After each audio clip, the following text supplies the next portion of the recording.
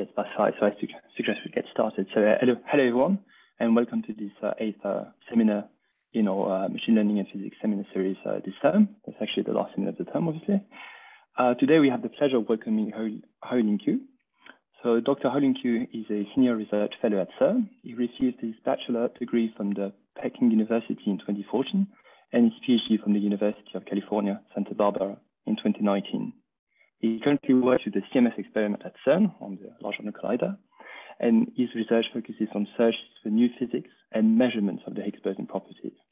He's playing a key role in searches for the Higgs boson decaying to a pair of charm quarks, as you might have heard this week, but he's also participating to the search for the Higgs boson pair production in the high momentum regime and other searches for supersymmetric partners for the top quark. Linked to these efforts, Huilin is very active in machine learning research for jet physics. He proposed a series of novel deep learning approaches for jet tagging, which substantially improve the performance and have been widely adopted across the CMS experiment, in particular also for the VHTC analysis, as you might have heard this week again. His talk today will focus on this particular topic and is titled Jet Tagging in the Era of Deep Learning. Thank you very much for joining us, Huilin, and the virtual floor is yours. Thanks a lot for the invitation. It's a great pleasure to be here. And today I'll be talking about some jet tagging techniques in the era of deep learning. So I think probably many of you are already quite familiar, but in case you're not, I mean, we are doing experiments with this Large Hadron Collider at CERN, which actually locates between the border of Switzerland and France. So the LHC is the largest collider and also the highest energy particle accelerator in the world. And basically, we try to accelerate protons to very high energy and try to make them collide with an energy of up to 14 TeV. So for the detection of such high energy particle-particle collisions, we use very complicated detector systems. So this is an example, which is the experiment that I've been working on, is the CMS experiment. And you see that this is a sketch of the CMS detector. And on the right, you also see the cross-sectional view of this, a slice of this detector and the various components. So from the innermost is a silicon tracker that we can use to measure the trajectory of the charged particles. And after that, we have the electromagnetic calorimeters and also the hadron calorimeters to absorb the particles and measure their energies.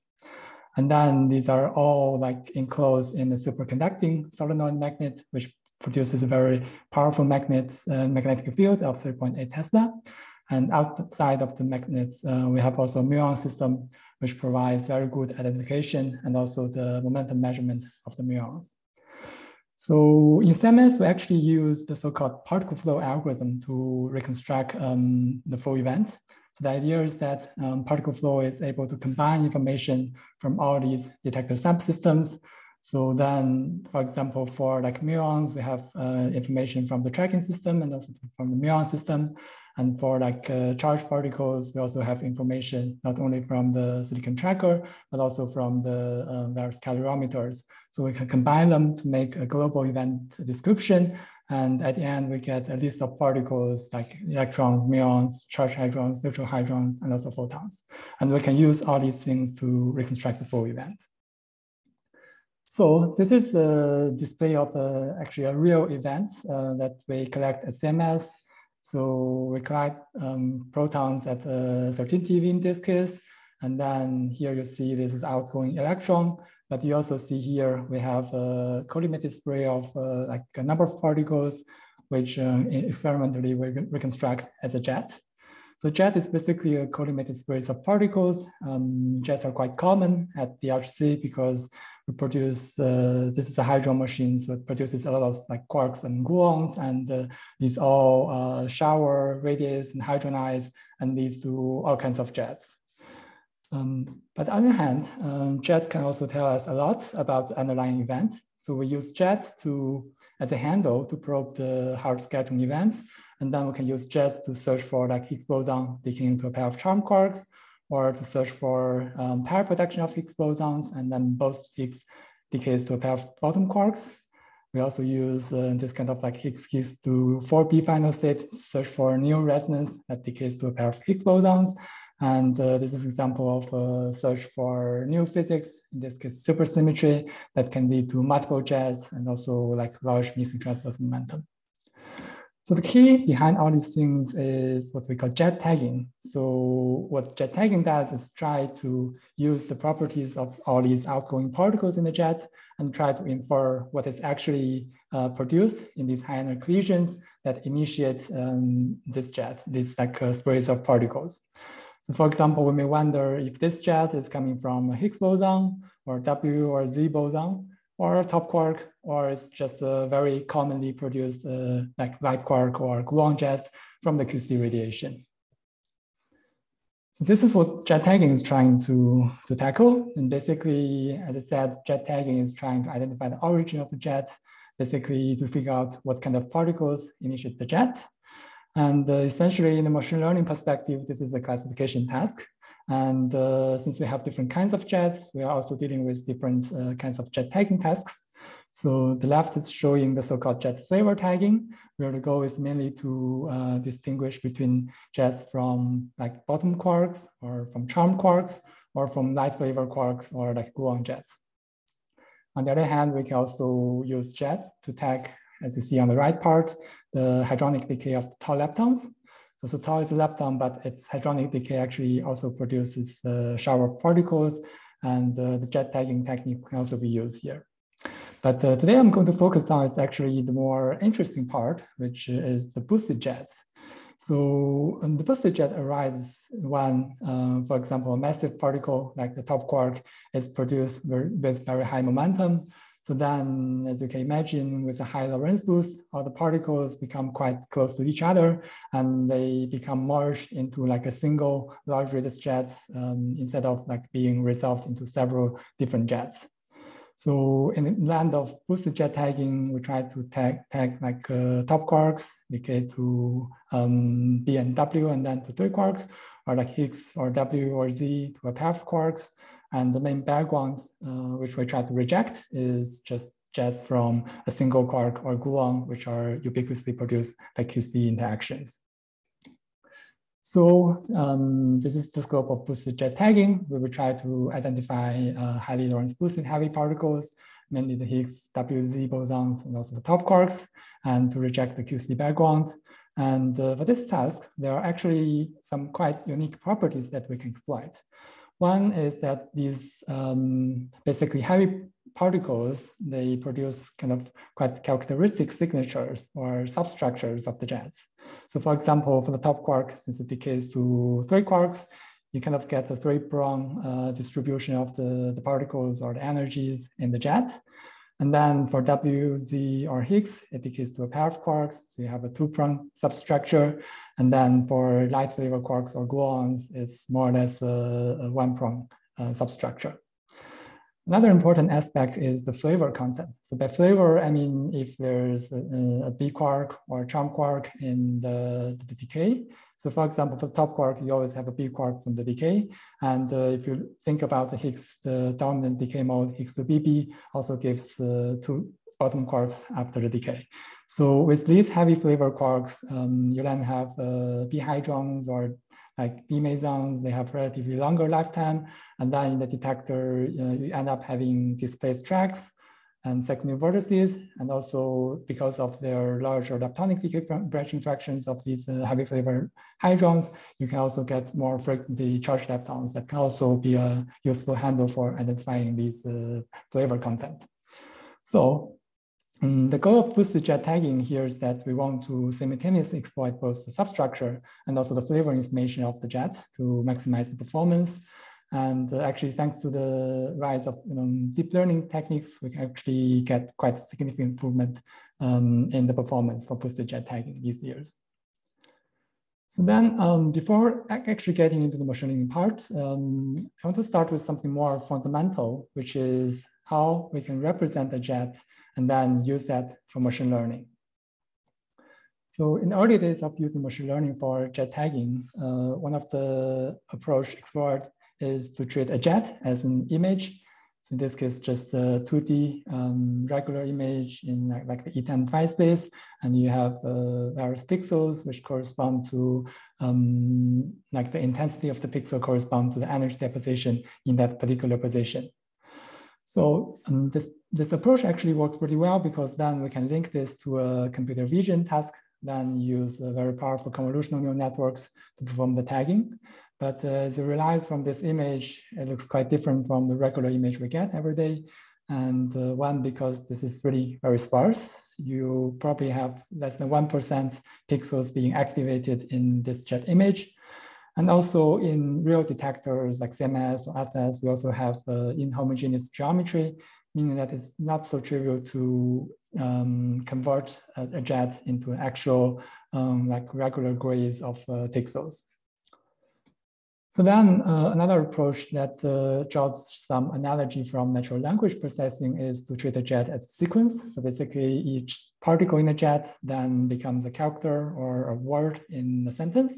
And then we can use like recurrent neural networks or one-dimensional CNNs to process the particles in the jet and perform the jet tagging. So one notable example in this aspect is the CMS deep AK8 algorithm. So it's a pretty advanced deep learning based algorithm for boosted jet tagging. And the AK8 here refers to the type of jets that we use in CMS. So it's clusters with the anti-KP algorithm and with the distance parameter of R equals 0.8.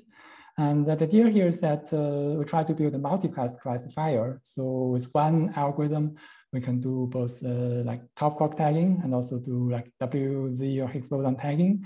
And in fact, if you see this table, we also have subdivided categories. So for Higgs, we further divide into like Higgs2BB, Higgs2CC, etc.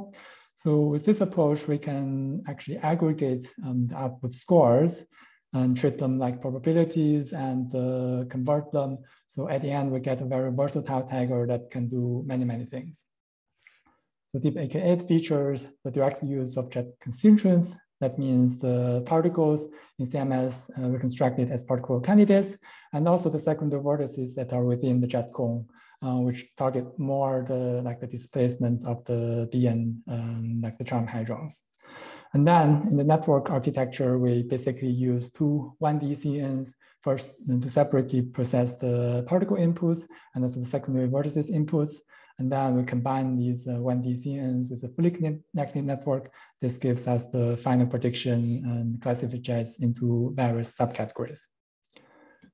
So this slide shows the performance of deep AK8 in terms of the raw curve. So on the left is for top quark tagging. So in this case, the signal and x-axis is basically the efficiency to correct identify the top quark. And then on the y-axis, the background efficiency, or you can also think of as the probability of misidentifying a jet, like a QC jet as a top quark. And basically the idea is that for fixed background, like misidentification rate, we want to get as higher signal efficiency as possible.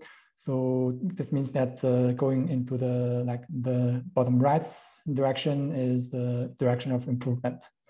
So if you compare like various these algorithms, basically deep AK8 achieves the best performance among all these algorithms.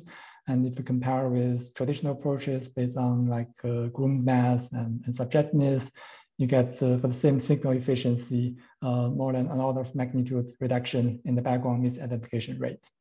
And similarly, on the right shows the performance for Higgs2BB, and deep AK8 also achieves pretty significant improvement. So of course, this is quite successful, but if you think a bit deeper about the sequence-based representation of a jet, you realize there's some limitation of this approach. So basically, we know that a jet, the particles within a jet kind of has this permutation invariance. So this means that the tagging, like the tagger response of the tagger algorithm shouldn't really depend on whether you process the jets considering particles like in this order from 1 to 3, or in a different order like from 1 to 3 like this. This is because regardless of how you reorder these particles, it's still the same jet. And this makes it quite different from the typical natural language because in a sentence or in a paragraph, the order of the words indeed makes quite a difference. So this means that if we use the sequence-based approach, we have to impose an arbitrary order, like either by the PT or like distance or some other metrics. And this potentially could limit the performance of the machine learning algorithm. And then if we try to think beyond this ordered sequence, then a very natural sort of analogy that is used in the 3D computer vision community is this point cloud representation of a jet.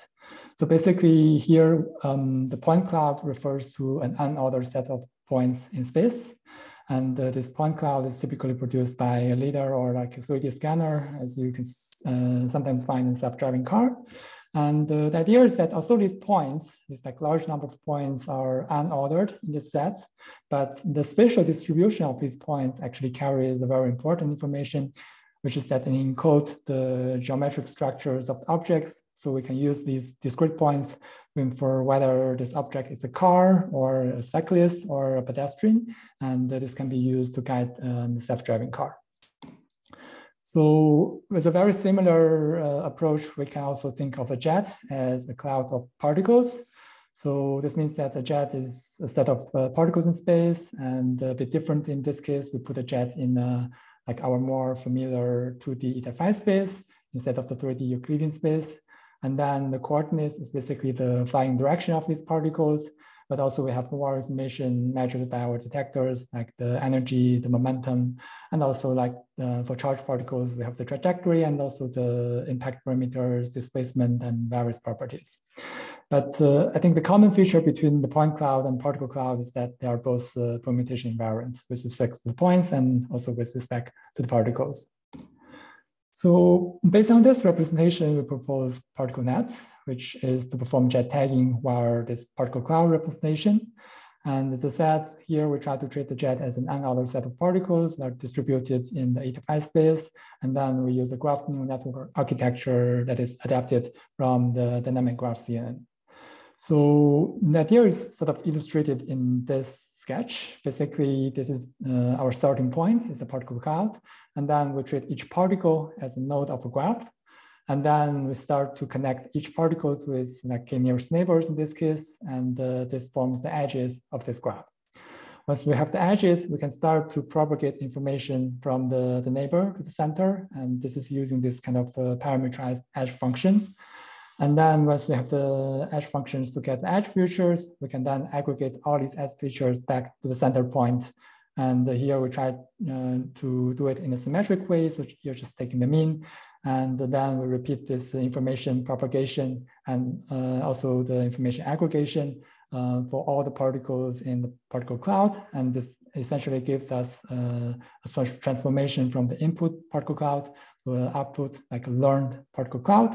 And then we can stack this a few layers with this kind of edge operation. And this builds a deep architecture. So we can get not only the very close nearby particles, but also like more further information from like its second degree or like third degree neighbors. And essentially we get the correlation between the particles and also like more global information. And this helps to improve the performance of jet tagging. So here, this table summarizes the performance of particle nets. As you can see, also the AUC and the accuracy comes out quite similar between these algorithms. But what is typically more meaningful for like real experimental application is the background rejection or the inverse of the background efficiency at a fixed signal efficiency. And here you see that particle net achieves a pretty significant improvement. If you compare to the AK8 architecture, this improvement is more than a factor of 2. And with the best other approach with this ResNet, you also get about more than 50% improvement. So it's a quite powerful architecture, and we do want to use it in actual experiments like in CMS. But before that, we actually have some practical aspects to take care of. So one of the features with these powerful deep learning taggers is the correlation with the jet mass. And this is illustrated in these two sketches. Basically, what you get if you train such neural network tagger without any special consideration is that you get this kind of mass scalping behavior on the, here is showing the mass distribution for the background QC jets.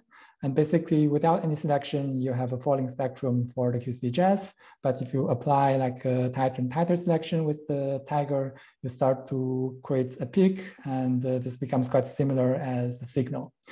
So, but this is not necessarily a problem, but in many cases, we want to avoid this behavior because either we want to use the mass distribution to further separate our signal and background, or, I mean, if we have a mass independent tagger, we can also use it to tag signal jets with an unknown mass that could possibly come from new physics scenarios.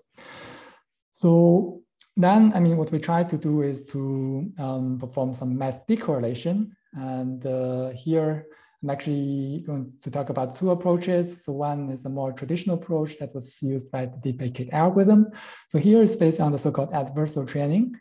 And the idea here is that this part is basically the nominal deep packet tagger, and it consists of a feature extractor, which is the 1D CNNs. And then we use a fully connected network to classify the jets for the final output. But then, I mean, on top of that, for the mass decorrelation, we also add the mass predictor. So this part actually takes the features extracted by the 1D CNNs and use that to try to predict the mass of the jet. So the idea here is that, I mean, the better we can predict the mass from the features extracted by the 1D CNNs, this means that these features are more correlated with the jet mass. And then we can actually use the accuracy of this mass prediction, so as a penalty, and we add this to the previous like classification loss, but with a minus sign and also with a weight factor. And then if we use this joint loss function to do back propagation and to optimize the network, we can achieve both high like classification accuracy and also to minimize the correlation of the features with the jet mass. So as you can see, this more or less works. You don't really see a striking peak after selections with the taggers, but you do see there's still some residual scalping that is around the Higgs mass that we try to tag in this case. And then for the particle net tagger, so we try to develop a new approach for the mass decorrelation. And this is actually quite straightforward if you go back and try to think why we have mass decorrelation from the very beginning. Why we have mass scalping from the very beginning. So this is because the training has for the signal a fixed mass. So basically the signal jet mass distribution has a quite sharp peak. And for the background QCD jets, we have like a falling smooth spectrum. And then if the training just sees these two, I mean, it will start to exploit this kind of very striking difference between the mass distributions of the signal and background. And although we don't give directly the mass, it can still infer this kind of information from other features that we gave it.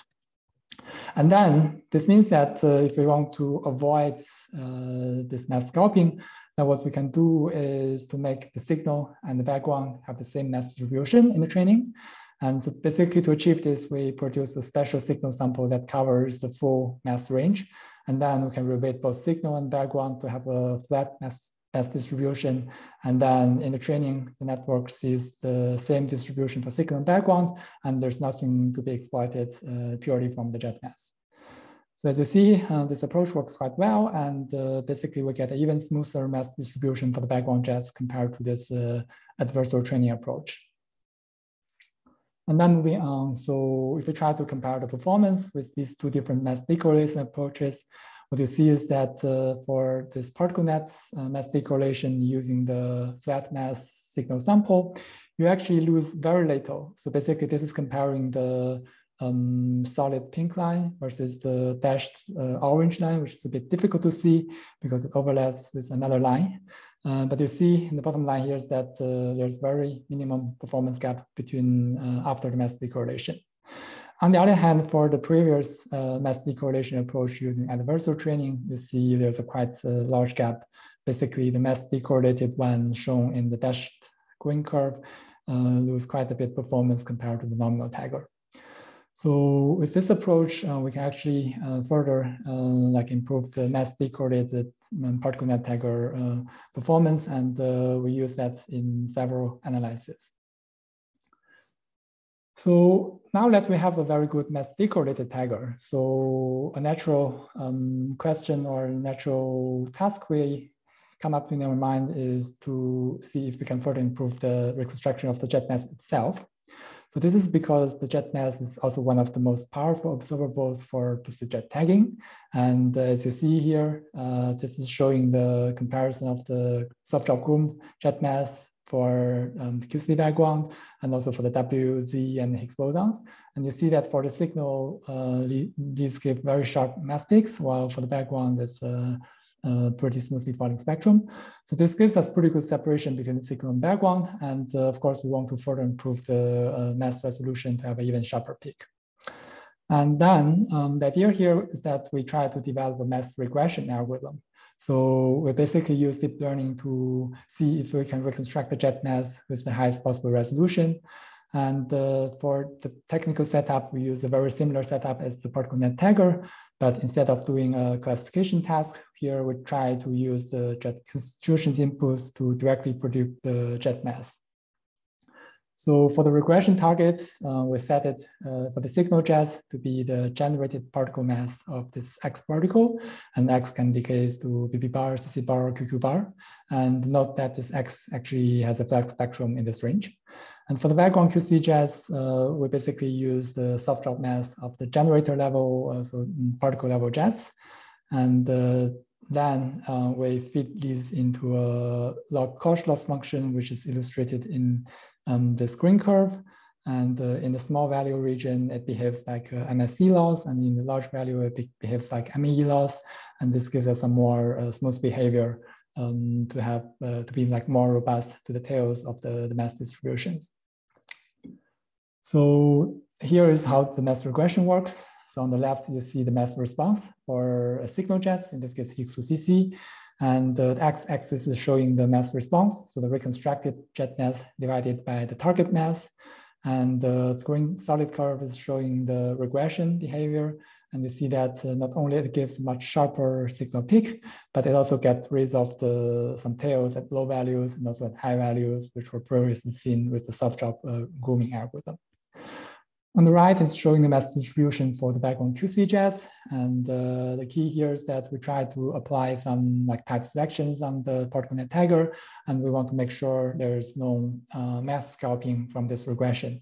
As you do see, there's actually very little change in the background jet mass distribution after selections with various tagging working points.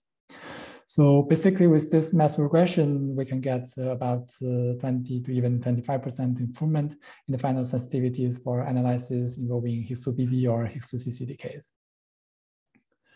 And now with these powerful techniques, we can try to apply them to real analysis and see what we get. So here I'm going to introduce actually two examples. One is the recent CMS search for the Higgs boson decaying to a pair of charm quarks, so the Higgs to CC. So as you see that so far we have established the Higgs coupling to the vector bosons, W and Z, and also third generation fermions, top and bottom quarks, and also the tau leptons. And more recently, we're starting to get like some first evidence for Higgs to muon coupling.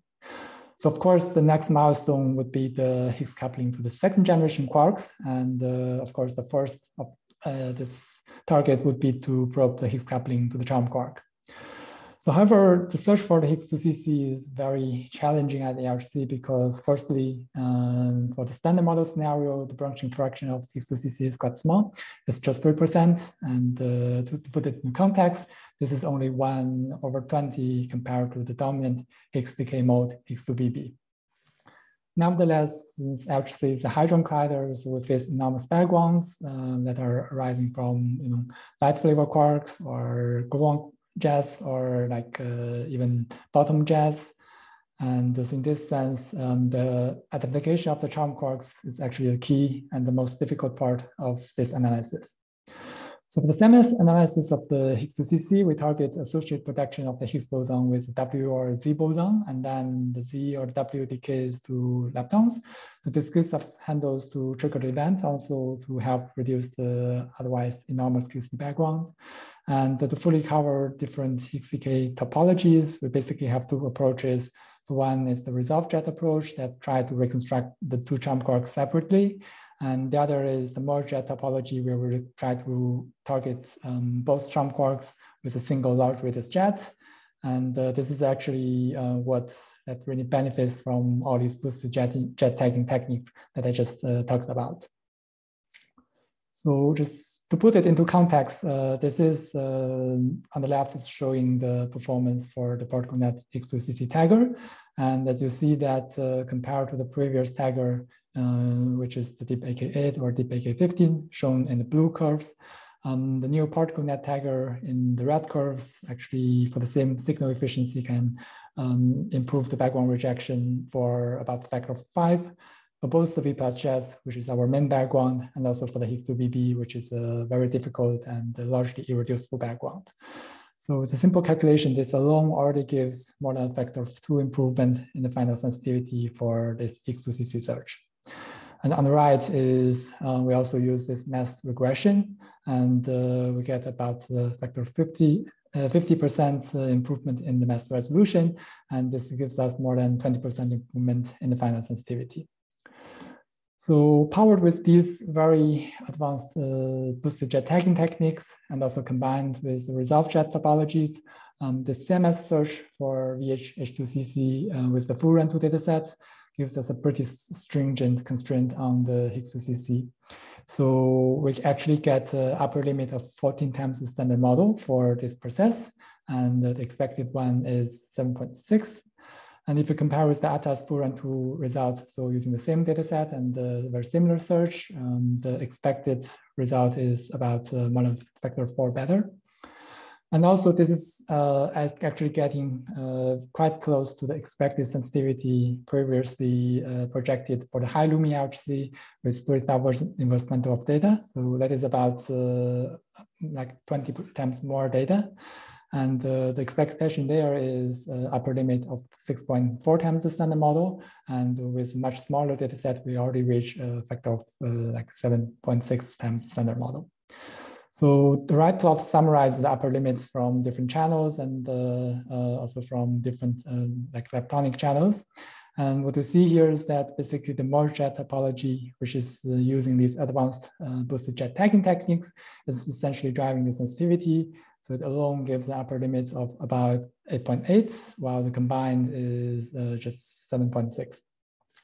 And also as a side product of this Higgs 2CC search, so since we performed the validation of the full analysis procedure by measuring a similar process, the C2CC decay in VZ protection, and we measure this process to be very consistent with the standard model expectation with about 20% uncertainty. And this also leads to the first observation of the C2CC decay at a hadron collider with a significance of 5.7 sigma. So here you see the mass distribution of this large radius jet in the merge jet topology. And after the background subtraction, you see a clearly C peak near 90 GeV. And those on top of that, some like excess from the Higgs 2CC events. Okay, so another search that is also powered by these powerful boosted jet tagging techniques is the search for Higgs boson pair production. So this is another high importance topic at LHC, but also the future high Lumi LHC, because this would allow us to probe this like Higgs potential term in the standard model. And needless to see, this di-Higgs production is a very rare process in standard model. So the dominant production mechanism is via gluon fusion, which mainly comes from these diagrams. And this actually gives us direct access to this trilinear Higgs coupling, which is critical to probe the Higgs boson self-coupling. And the subdominant production mode is via vector boson fusion. So the Higgs boson is produced, this Higgs boson pair is produced like by vector bosons radiated from the initial state quarks. So this approach actually has a pretty unique sensitivity to this VV-HS quartic coupling. And a more like striking fact is that if this coupling, this VV-HS coupling deviates from the standard model value, meaning that this coupling modifier is away from 1, then the events will start to become more and more boosted. And this also gives us a pretty special advantage to use this merge jet approach and to use this boosted jet tagging techniques. So then, I mean, we performed the search targeting the VBF production of this Higgs boson pair. And then basically the event selection is sort of illustrated in this one diagram. So in the central region, we try to look for two high PT Higgs bosons, both decay to a pair of bottom quarks. And then for the BBF topology, we also asked for two additional jets that have high pseudo-rapidity gap and also have large event mass that are compatible with the BBF topology. So with this, we also use like the particle net tagger to identify the Higgs BB decays, and also the particle net mass regression for the mass reconstruction. So with this approach, this set pretty stringent limit on this VV-HH quartic coupling, which is summarized in this bottom left plot. And basically, we constrain this kappa 2V coupling to be between 0.6 and 1.4. So 1 is the standard model value. And also, this means that for the first time, we actually exclude kappa 2B equals 0, actually with a significance much higher than 5 sigma. And this indirectly proves this VV-HH coupling do exist if we, of course, assume the other Higgs couplings are at the standard model values. And again, if we compare with the AFTAS approach, this also leads to a pretty strong improvement compared to the AFTAS search.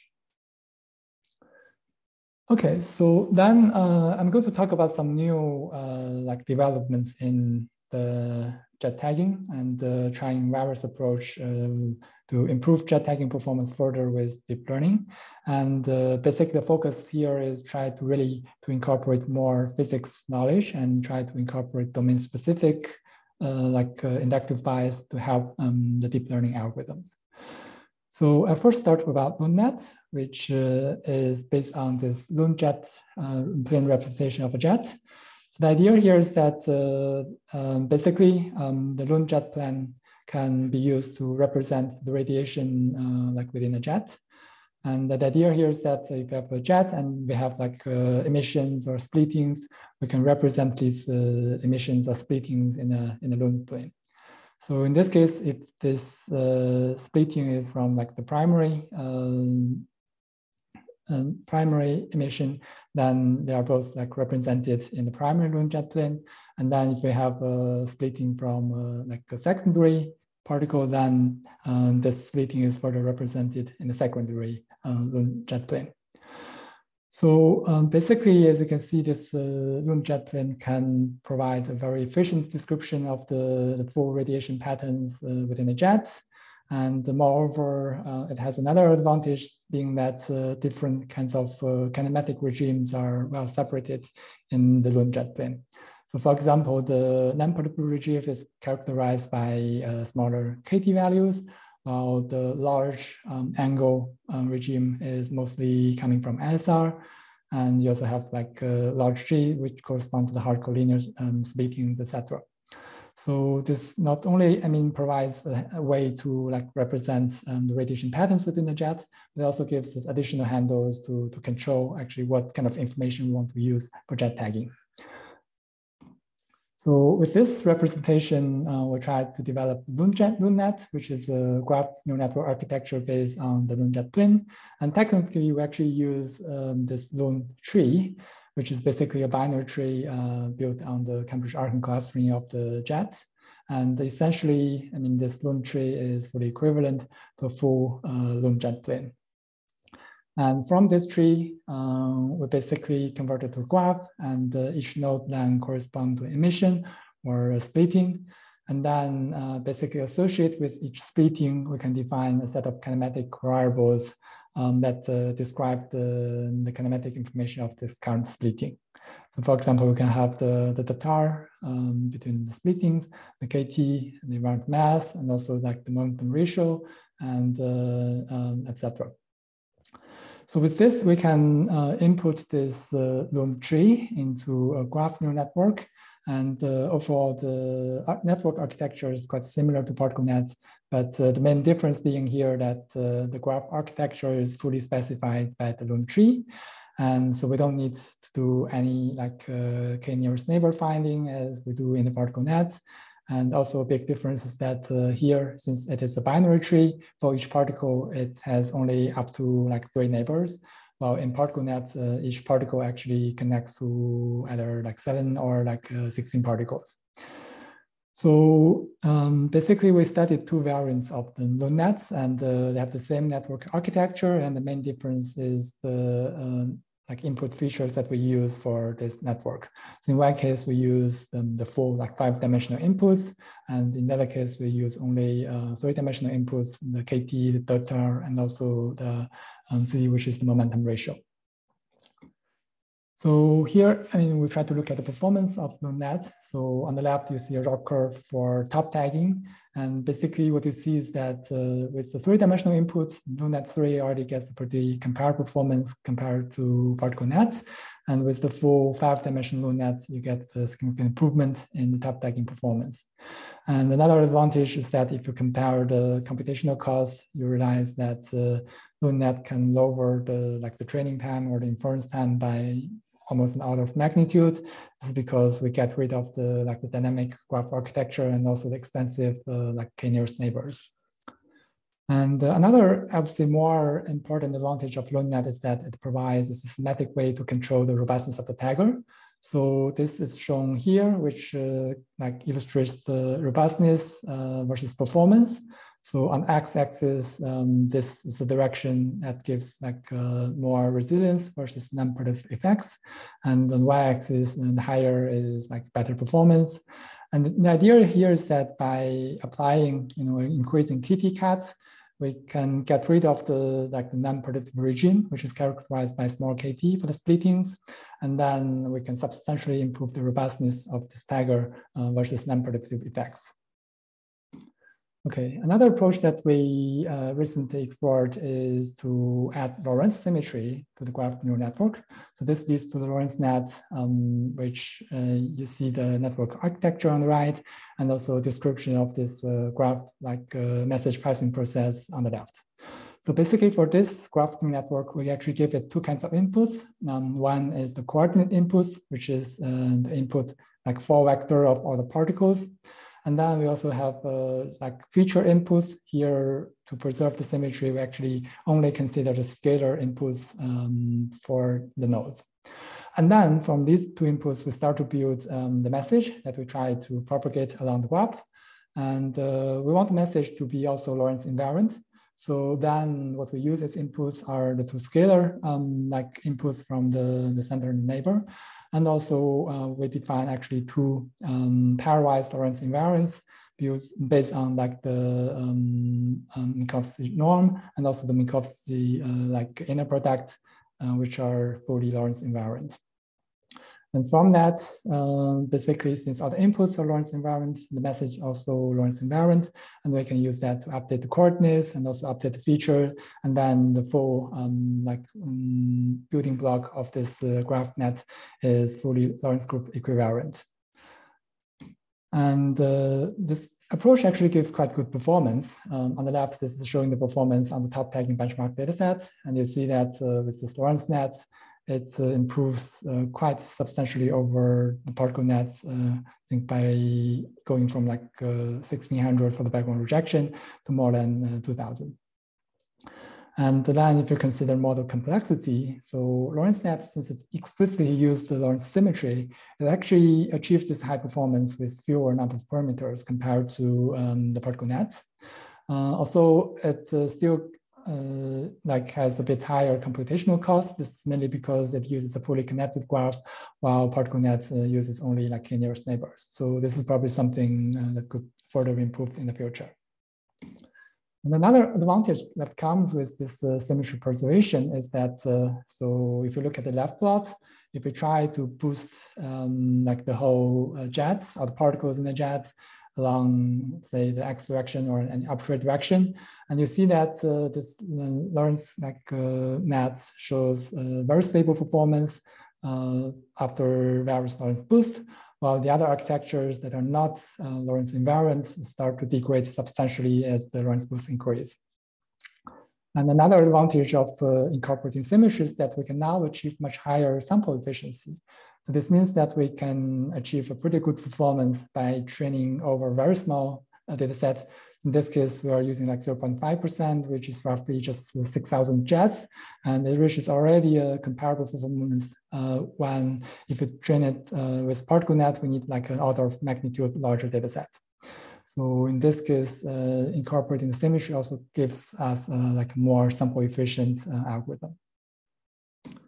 Okay, so then the last thing I would like to touch a bit on is the particle transformer. So this is motivated by the recent rise of using these self-attention and also these transformer architectures, not only in language models, but also in computer vision and even in more like scientific related tasks like AlphaFold is also using attention mechanisms. So what we're trying to explore here is that if we can benefit the kind of universal architecture of transformer and try to improve the jet tagging performance. So what we realized from this study is that the pure plane transformer architecture is actually not that efficient, not that enough to improve the performance. And what we have to do is to introduce some tailored features that are helpful for jet tagging. So this is basically the interaction term that we put into this transformer. And the idea here is that we add these like kinematic features that are also used in like LootNet. And then we use embedding to transform these things. And then we inject all these into the self-attention, like just as a pairwise feature before the softmax. And with this approach, we also kind of need a very large data set because so far we have tried on small data sets and doesn't really fully reveal the performance of this transformer architecture. So to tackle that challenge, we also prepared a large scale data set that we also intend to make public. So this data set actually consists of 10 classes of different jets that covers like Higgs to BB, Higgs to CC, also the top decays, but also some like new scenarios like Higgs to Gugu and Higgs to WW to 4 quarks, and also like Higgs to WW to L nu QQ, etc. So it's this very large data set that is like more than almost 2 orders of magnitude larger than existing data sets. So we try to test our new architecture on this data set, and the performance is like this. So as you read from this table, this new architecture trained on this very large data set do gives a significant performance improvement. For example, for like Higgs to BB, we get about 30% improvement in the background rejection. And for the Higgs to CC, I think we get something like 70% improvement.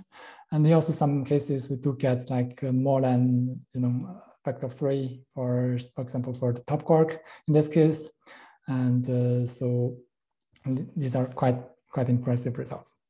And another thing is that here also shows the performance of the transformer without this addition of the interaction term. And you see that its performance also still better than particle net in some cases. It doesn't really outperform particle net that much. And also if you look at the model complexity, we see that also this transformer architecture adds much more parameters. In terms of the computation, it doesn't really add that much. So at the end, the inference and also the training time are still quite comparable. And another sort of nice thing introduced by this large scale data set and also these like transformer architectures that this now allows us to use a new training paradigm. So the idea here is that we can actually perform a supervised pre-training on this very large jet class data set, and then we can do a fine-tuning to tailor it to the downstream tasks. So these are the results we get for this approach. So on the left is the pre-training on the jet class and the fine-tuning the top tagging benchmark data set. And on the right is fine-tuning to the quark-gluon data set. And you see that basically this pre-trained and fine-tuned model achieves a pretty significant improvement compared to just purely like architectures, purely trained end-to-end on these smaller data sets. And also here you also get the performance of the particle transformer, like trained end-to-end on these smaller data sets. And as you see, they don't show a significant improvement compared to existing like architectures. Okay, so this brings me to my summary. So we have seen that the rise of deep learning has brought a lot of progress in jet physics. especially new approaches like graph neural networks and etc. They have significantly improved the jet tagging performance, and they also lead to substantial increase in the physics reach at the LHC. So towards the future, I think there are basically two main aspects. One is to try to push further the performance, possibly with like new architectures, like graph networks and transformers, etc. But I think here the key would really be to incorporate like more domain-specific knowledge and use our physics knowledge to guide the construction of the architectures. Another important direction I see would be to have more like large public data sets. So we intend to make public this large jet class data set, but we think it would also be beneficial if we could get like open data from ATAS and CMS, etc. So I think these large data sets would also benefit the whole community quite a bit. And another, I think, interesting direction is to look at new training strategies. So far we have mostly performed like end-to-end training on specific data sets. And with larger data sets, we can start to think about supervised pre-training. But I think the future has already been like widely adopted in language models and also computer vision is to really look into unsupervised or semi-supervised pre-training. And this would open the area like to train on real data and then to find on specific tasks that we have at nuclear physics. So another aspect I think is equally important is to increase the robustness of the algorithms and also to have the systematic uncertainties under control. So from the machine learning perspective, of course, we should investigate to explore like more robust architectures and different training schemes, especially those like to train on real data directly. And on the other aspects, I think we can also work together, jointly from the experiment and also from the theory community to improve our Monte Carlo simulations, be it like matrix element, and also be the like bottom shower modeling. And lastly, we also need to really improve our calibration methods. And this is, I think, the last step, but also a crucial step before we can actually use all these advanced algorithms in real experimental analysis. So as a conclusion, I would say to really push things further, we need deep thinking as physicists, but also we need deep learning, with a very strong synergy with the developments in the computer science community and with the machine learning community. And only with the combination of the two, we can really push the performance even further. So, okay, that's all from my side. Thank you. Right, thank you very much. That was very interesting talking, Dave. And yeah, thank you for describing so many different interesting architecture. So let's move on to questions. Does anyone in the audience have any questions for our speaker? Yes, Rob. Yes, hi. Thank you very much for the talk. Thank you. I have a few kind of technical questions. The first one is about this transformer architecture where you add in this interaction term. Mm-hmm. So I was wondering, so I've read other papers that use transformers where they just introduce a bias in the softmax, which sounds kind of similar to what you're doing. Is this significantly different? I think it's very similar. Yeah, it's essentially, it's also, yeah, it's the bias term that is added before softmax. Right. So, but because these are not trained, right? They are directly, or is the embedding trained? Yeah, it's only the embedding. Yeah. Right. Okay. Okay. The other thing I was wondering about is how do you incorporate particle flavor in, for instance, in this transformer architecture as well, right? Mm-hmm. Yes. Do you do that by embedding it, or is there some other way of doing that? So we basically use like one-hot encoding to encode the particle identification like PID inputs, and then they are like treated together with other features, like other continuous features together in this particle embedding. Right. Okay. So it just looks like the 4-vector and then appended with a one-hot vector. Yeah. Mm-hmm. Yes. Okay. Great. Thank you very much. Thank you. Philip? Yo, hello. Thanks also very much from my side for this great talk. It's super impressive to see all of those various advances that you have put together. And that's also somehow my question, which unfortunately isn't super well defined. But I was wondering if you had any sense how close these advanced techniques are actually taking us to the absolute limit of, bead tagging identification or flavor identification, given a certain data set, or maybe sort of more practical, given a certain detector. How close, what are the, what in your sense, what is the main bottleneck going to look like for the years ahead? Is it going to be tuning the architecture? Is it going to be retaining calibratability of the result? Is it going to be something totally different? Sort of what are the cornerstones that we shouldn't lose sight of? Yeah, I think that's a very good question. It's also, I think it's a difficult to answer question. So I don't think, we can easily see where is like the upper limit of the tagging performance, because so far what we are trying to do is to just try to push it a bit further and see how far we can go. My feeling is that we still haven't really hit the wall. I think there's still some room to gain. This particle transformer, you see that with large data set already improves the performance quite a bit. But this is, if you compare with like really large models used in like natural language processing in computer vision, this is like probably 1-2 orders of magnitude smaller in terms of number of parameters. So I think, if we can really scale up to that level, we can see what performance we get.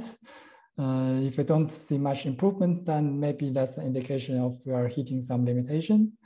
But then I think another, I would say, equally and probably more importantly, like practical aspect is really to understand and to control the systematics and to think of ways to better calibrate these taggers, because at the end, if you only get like 10-20% improvement in the efficiency, then but if you suffer from like 20% skill factors or like 50% uncertainties, you're still not going to improve the outcome of your analysis.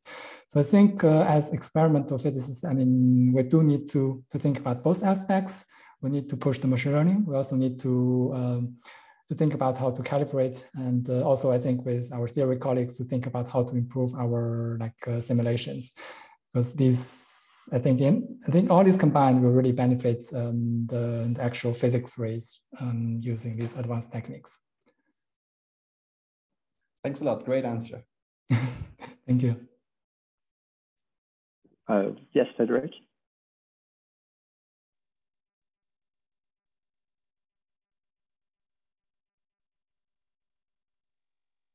I don't know if the others can hear you. I can't hear you. Oh yeah, okay. This one is it now.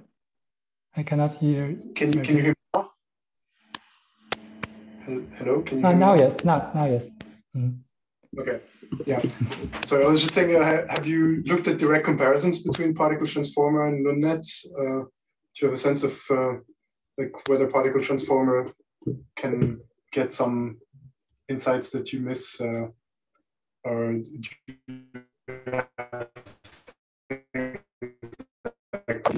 in the LUNNet model? Okay, I think I missed the last part, but maybe let me just try to answer. So if anything, yeah, you can follow up. Sorry, my Wi-Fi is not very reliable. No problem. So we haven't really looked at the comparison between particle transformer with some of the more recent models like LUNNet or even the Lawrence net. I think one, I would say, technical challenge to look at LUNNet is to figure out a way to really scale up the training pipeline, because now it tries to load everything into memory and try to use FastJet to convert things. And now with this very large, 100 million data set, we have to figure out how to technically to break to do the training pipeline. Yeah, I see. Okay. Thank you very much for the nice talk. Thank you. Yeah, thank you indeed. And I was thinking of actually asking a question myself. So it's more connected to the HCC analysis you showed. You use a particle network on that one. And I was wondering what kind of events do you use? Because you mentioned like you blur away the mass difference. But do you use generic multijet? So like a random boson, even probably an artificial one decaying to BB, CC, and lighter leptons, or lighter quarks, sorry?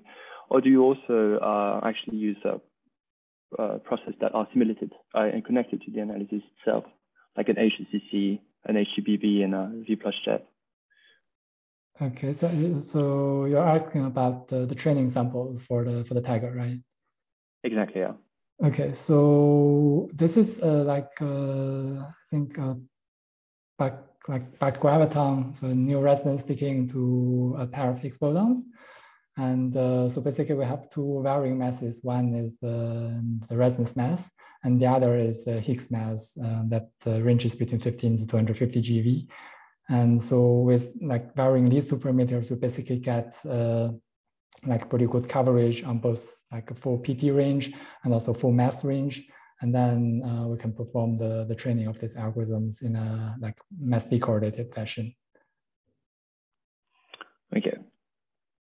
And could I ask you just more details on how do you, for example, for how do you approach for then the V+Jet background? Do you work on flavor inclusive? Like, do you differ V plus CC from V plus BB? Seems to be the case. So we don't specifically train on like V plus jets, but since the training, so the training, for the signal is like that. For the background, we just use QC multi-jet. So there it gets jets of all kinds of flavors, like light quarks or also gluons, like gluons speaking to BB and CC. And then when we evaluate on the actual backgrounds of this analysis, like V plus jets and TT bar, of course. So we also need to calibrate them and to get like correction factors for the backgrounds.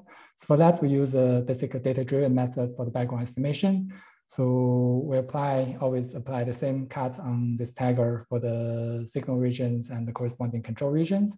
And this ensures that in the control regions, we also have the same jet flavor composition, like V plus heavy flavor composition as the signal regions. And then we can use the normalization difference in the control regions and to transfer that to the signal regions to estimate the V plus jet background.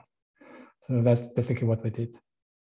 Right, thank you very much, Sarah. That's greatly helpful. Thank you. Does anyone else in the audience have any question for the speaker? Doesn't seem so. So let me thank you again for a really great talk, and thank you everyone for joining us. So this was the last seminar of this term, so we will be back next term with the new programs that will be shared on the same channels. And see you then, and thank you again for your talk. And thanks a lot. Thank you very much for the invitation. Thank you, everyone. It's a good pleasure.